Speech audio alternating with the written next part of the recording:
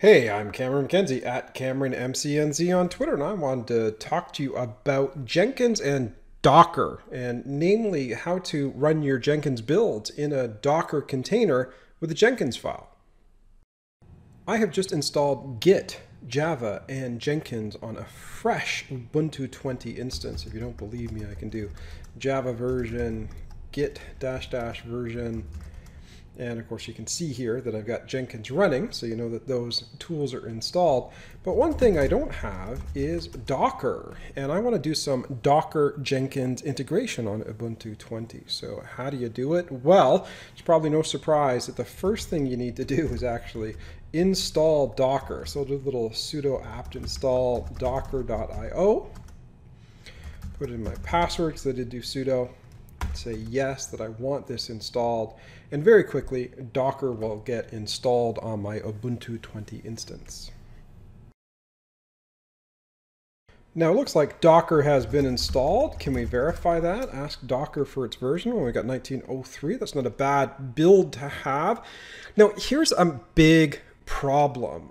Docker and Jenkins don't want to work together.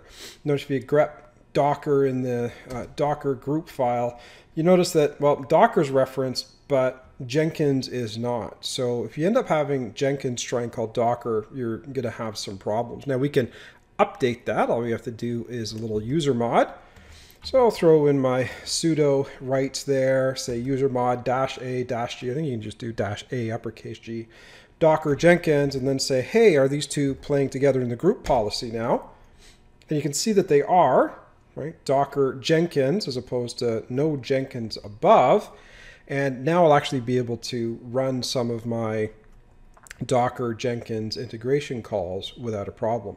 There is one problem actually. I have to do a reboot in order for those user rights to be assigned. So after installing Docker, do the sudo user mod and then do a reboot. And then start integrating Docker and Jenkins. Okay, so here we are back again, log back in, and we're ready to go and tackle a little bit of Docker inside of Jenkins. Now Jenkins is intended to load on startup, so let's open up the browser, see if we can find Jenkins. It may ask us to log in again. That's a good sign. That means it really did shut down and start up again. And I want to do a Jenkins build. Now, before I do a Jenkins build, I actually have to click on the Jenkins head, go into Manage Jenkins, and then add a couple of plugins. And there's a couple of tricks for adding plugins. First of all, don't look for plugins in updates. People always come in here and type in Docker, and then they go, hey, I can't find Docker. Well, because this is for updates for things that are already installed. If you actually want to install something, you have to click on that Available tab and look for Docker. And you'll find plenty when it comes to Docker Pipeline, Docker API. Now, one problem I often have is if SSL isn't configured correctly, you can have a problem connecting to the update site. So I always disable SSL, and just disable it by removing the S in HTTPS. I don't know if that's going to be a problem right now, but it does avoid the problem. I don't think it's a big security risk. And so I go to the Available tab and I look for Docker. There's two Docker elements I want to install. I want to install the Docker pipeline and also the basic Docker plugin as well. There's an option to download and install after a restart, but Docker doesn't require that. So I'm just going to go in and install those two plugins. Okay, those plugins are installed. I'm going to click back on the Jenkins head, and now I'm going to create a new Jenkins pipeline that uses Docker. Now, I'm going to use a project I've already created. You can see over here on github.com, I've got a repository called Rock, Paper, Scissors, and it's got a bunch of files in it. There's some source code. If you dig down, you can find some Java in there and all sorts of neat, fantastic stuff. You'll also notice this Jenkins file. And this Jenkins file instructs Jenkins on how to build a resource. Now, this particular project uses Maven, and I don't have Maven installed locally. Look, if I go Maven -- version, you can see that the Maven command is not recognized in my local machine. But what I want to do is I want to use Docker to run my Maven commands. And so I'm going to call Maven version and Maven clean install to build this Java application. I don't have Maven installed locally, but if I use this container that has Maven packaged inside of it, all of these commands will run. Okay, so how do I do this? Well, first of all, I need a link to this repository. Obviously, Jenkins can't compile code unless it can find it. So I copy that link. And we also know that this repository has this special file in it named Jenkinsfile, pronounced with an uppercase J, as you can tell. And I will point Jenkins to this file. Actually, Jenkins will already know to go to that file. I'll do that inside of a build pipeline, and it should then use Docker to build my project. And so here's how you do it. You create a new item. This creates a new build job, and I'll call this Docker Jenkins Git integration, because we're just going to test that out. So Docker Jenkins Git integration test, and it's going to be a pipeline. So I'll click on the little Super Mario pipe there, click OK, and then you can see this link for pipelines at the top. If you're real crazy, you can scroll all the way down. I'm just going to click on that link to get me to it. I can paste the pipeline in, but I'm going to pull it from a source code management tool. One of the reasons why I'm doing it from a source code management tool is because it'll prove that Git is working. If Git isn't working, I won't be able to connect to it. It is, of course, Git that I'm going to be using, and it's all hosted over on github.com. I mean, you can see that's the URL up there. That's where I got the URL to connect to. You can see that ends in .git. I paste that in here, and you'll be amused to find out that it actually, well, it should actually know that it's looking for the Jenkins file. So it says, okay, hopefully I'll find a file named Jenkinsfile in there, and if that's not what it is, then specify something other than that.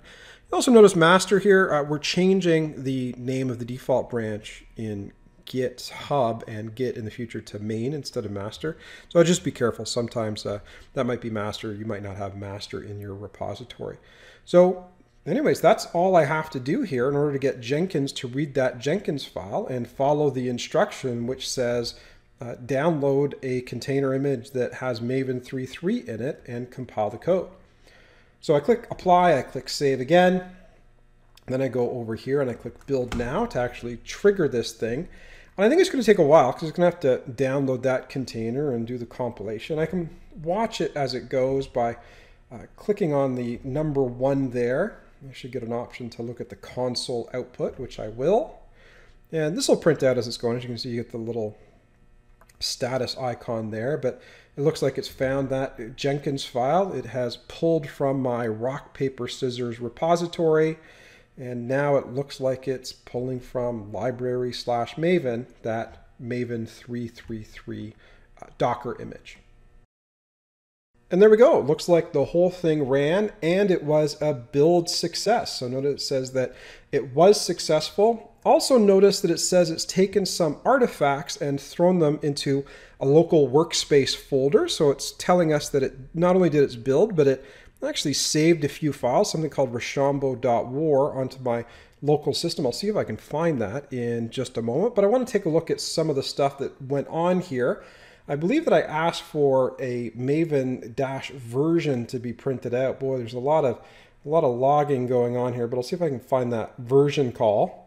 Yeah, there it is there. So notice it used Maven 3.3.3 to do the compilation. It even says that it uses JDK 1.8.091 on an AMD system.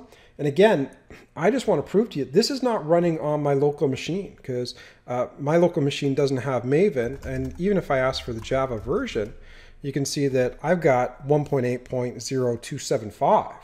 And this has got 8091. And you can see that I'm not on an AMD machine. I've actually got a Xeon processor here. So this is all done on that container, not on my local machine. Well, I guess the container running on my local machine, but you understand what I mean. So that's all pretty cool. So now we've actually got Docker doing this build, and I didn't have to install Maven or anything like that on my local machine.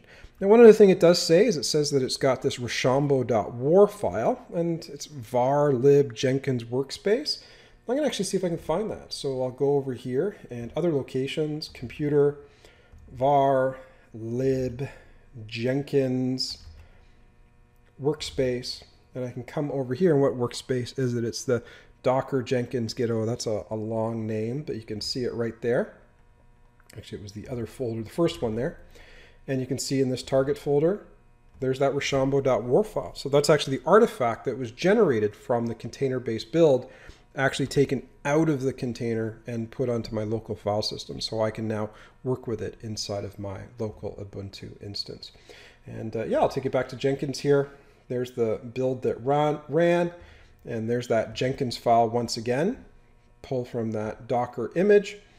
And that's how easy it is to get Docker, Jenkins, and Git to integrate together on Ubuntu 20. And there you go. That's how easy it is to integrate Jenkins with Docker. Now, if you enjoyed that tutorial, why don't you head over to theserverside.com. I'm the editor-in-chief over there. We've got lots of great tutorials on Docker, Jenkins, DevOps, enterprise software development in general, you name it. If you're interested in my personal antics, you can follow me on Twitter at CameronMCNZ and subscribe on YouTube.